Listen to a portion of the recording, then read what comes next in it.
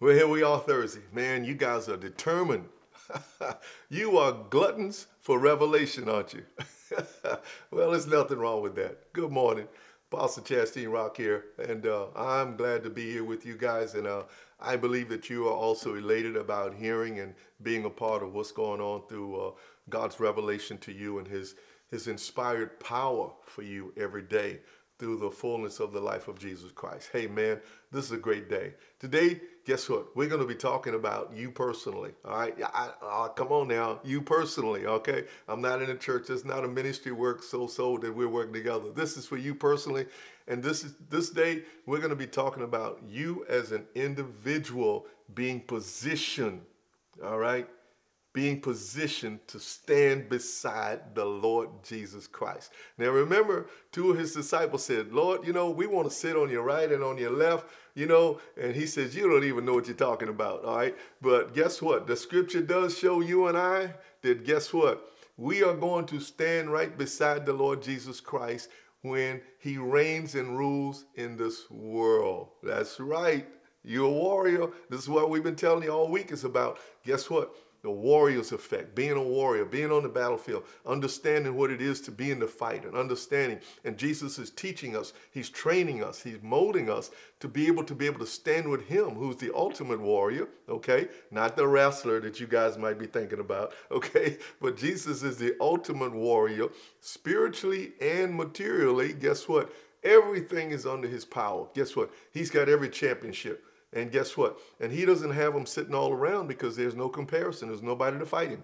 All right? So guess what? You and I today, we're going to look at you and I being positioned with the Lord Jesus Christ when he comes and reigns and rules. All right? So let's go to the book of Jude. All right? Talking about being positioned. Y'all got some mind if I get some of my morning coffee, okay? Because I know you already had yours. All right? So let's look at this. In Jude, verse 14, he says this. Behold, look, see, check it out. The Lord cometh with 10,000s of his saints. What? Why is he coming with 10,000s of his saints? Well, we go on and we look at some more of the scripture here in this, and we see that guess what? It's to execute judgment. That's right. See, you don't realize why every morning when you get up and you get dressed and you shine your arm up and you put it on, you go out there and fight and you come back and sometimes you win a battle. Sometimes you come back and you feel like it was a draw. All right. Never defeated. All right. It may have been a draw today, but never defeated. Okay. And then guess what? You get up tomorrow morning, you put your suit on again, you go back and you fight. And then guess what? You draw some blood today. Guess what? You got to the enemy.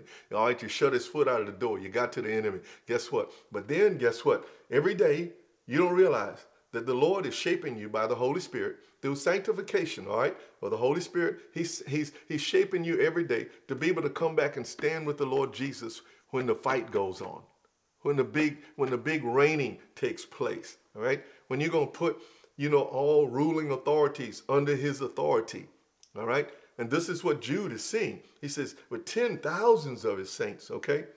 Now, again, that's positioning you and I. Being positioned, okay? It says in 15 and 14, it describes the behaviors of those that will receive these judgments, okay?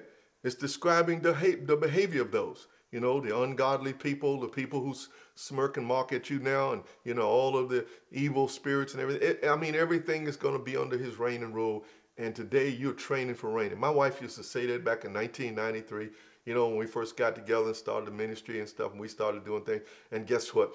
Today, these things are opening up. That prophetic word was not just a prophetic word, but it was also a predictive word. Like Jesus, when he told Peter, he says, Peter, I'm prophesying, blah, blah, blah, that the night before the rooster crow, you are going to deny me 3 times.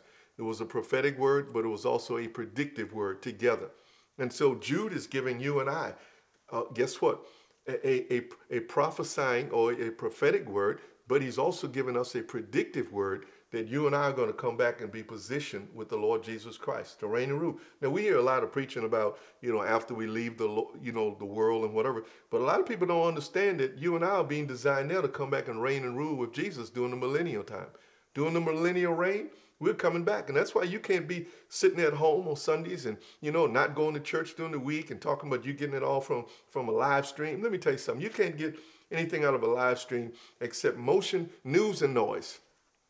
All right. In other words, you become a multitude of people instead of becoming a disciple.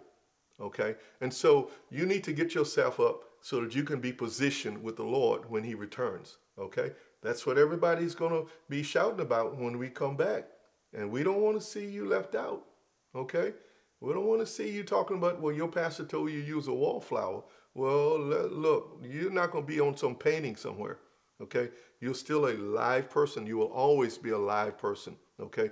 Whether resurrected with the good or resurrected with the evil, you're going to always live. The evil will just live every day to die every day. You will live every day to be a blessing every day. So get yourself ready every day when you get up. Prepare yourself to become, so that as you become an answer, guess what? The Lord is looking at you. Listen, that's a person that I want positioned on the field when I come back. I want that position. I want that person positioned over there. Or I want them positioned over there. I want them positioned in that culture. I want them positioned over there, because this is what it's all about. We are coming back to be positioned with the Lord Jesus Christ through our commitment and our dedication and our stance for the Lord in these days. Amen. So God bless you. This I want you to carry with you. These are 4 things that are listed here in the book of Jude that you need to do, okay? And it's right here with these scriptures. Number 1, you need to build yourself up by praying in the Spirit. This is how every warrior keeps himself ready for the fight, okay?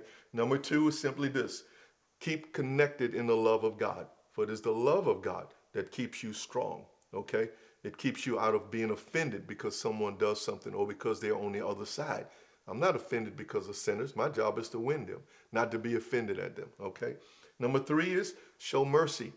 Show mercy to people. Help people that have missed it or fallen away. Show mercy and get them back in. Talk to them.